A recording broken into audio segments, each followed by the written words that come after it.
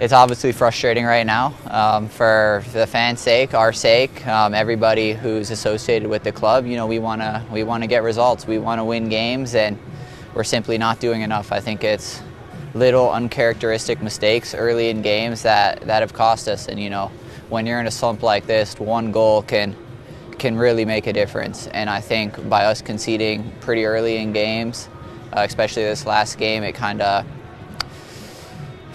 we didn't react the best from it. I think the reaction has to be better there, and you know, try and get back in a game and you know, put a chance away. We were unfortunate. I think Chang had a chance to make it 1-1.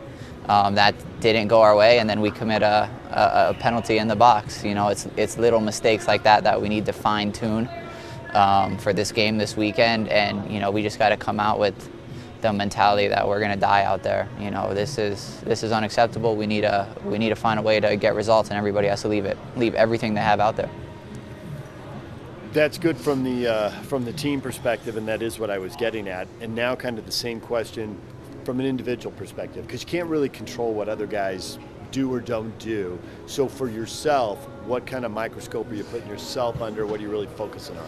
Yeah, you know, obviously I think there's been moments where I can be a little cleaner in games. But you know, I think from a personal standpoint, every time I step out on the field, I leave everything out there, and you know, that has to be the standard for every single player, week in, week out. That, you know, listen, it might not be, for whatever reason, you might not be in your sharpest. There might be mistakes here and there, but it's the reaction after that you know, if you lose it, then you immediately press, and that triggers energy from, you know, the rest of the group. If they see one guy busting their ass to run and press the ball, the people behind them are going to follow, and I think that's what we need more of. We need more bite to us. We need to, you know, play with an extreme amount of passion. I think that's what's going to get us through this.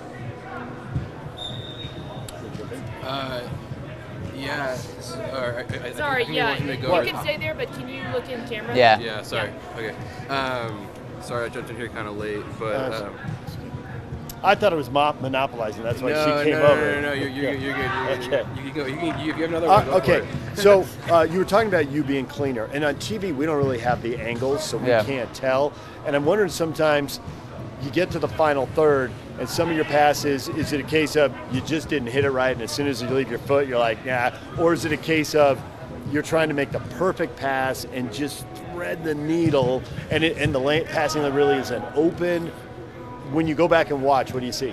Yeah, I think you're right with the second answer there. I think, you know, I'm trying to make that perfect ball to where they can almost one-touch it across, or one-touch finish, where, you know, I think maybe just getting it to their feet on a couple of occasions would really make a difference. And I think at times, going back to, you know, looking back at the past few games, especially the game at home against St. Louis in that first half, I think there were times where I maybe passed it too soon. I think I could have kept carrying it and kept committing defenders, and you know, that's something we really worked on this past week, committing guys, drawing them in, and then playing it.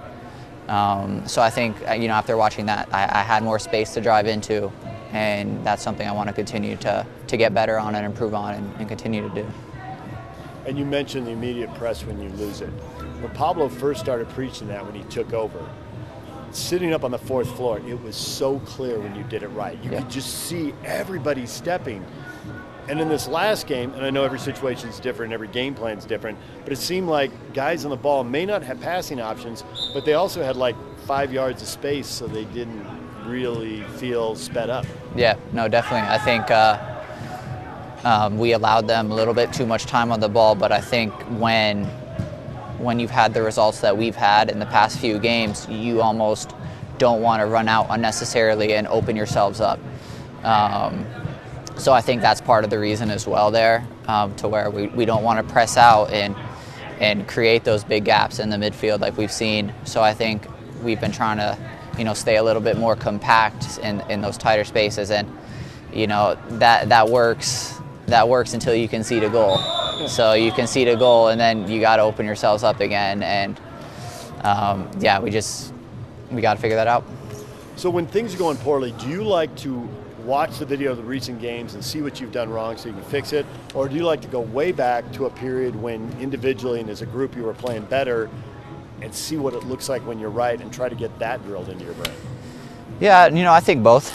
I definitely rewatch the games and kind of see what, you know, I could have done better individually, as well as what collectively we could have done better and in different moments of the game. But you know, we know what it takes to win games. We saw that last year. I mean, I think everybody has to buy in, and it's tough because we're low confidence right now. There's no hiding that, and I think we need to catch a little break. And the only way that you catch breaks is by leaving literally everything you have out there and working that much harder in those little moments to hopefully go your way.